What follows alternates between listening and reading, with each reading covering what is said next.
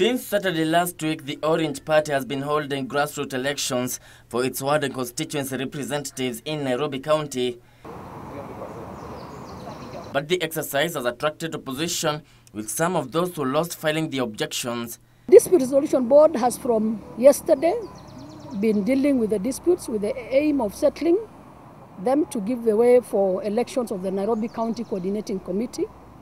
That informs you as to why we could not hold the elections for the county on 8th as scheduled. Neither could we hold today as had been announced earlier. According to ODM National Elections Board, 37 disputes have been filed in Nairobi County. The reason why party's county-level elections have been rescheduled. The party's election board, however, remains upbeat that the Disputes Resolution Board will have disposed of the disputes by Monday, when the county-level elections are expected to be held. Nairobi County elections will be held on Monday, 14th September 2015 at the Bomas of Kenya starting 9 o'clock in the morning. The Raila Odinga-led party has so far successfully conducted party elections in 7 counties. Kevin Washira, Channel 1 News.